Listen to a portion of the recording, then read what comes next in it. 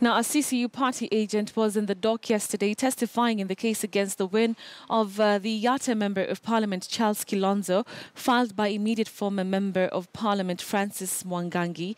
The witness confirmed to the Machakos court that he did not sign Form 34As, further citing that they were not given any document. He confessed that the names appearing in the forms belonged to him, but denied the signature. The hearing of the case continues today before Judge Agre Muchelule.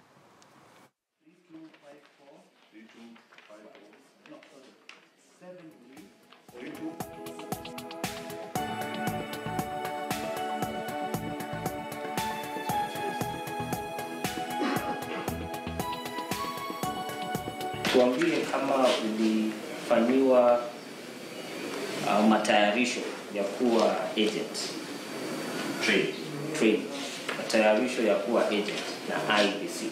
There wouldn't be a problem with that supplementary affidavit according to them until you put an extras and you put a video, a CD. That's really the problem they have. They don't have a problem with the affidavit as such.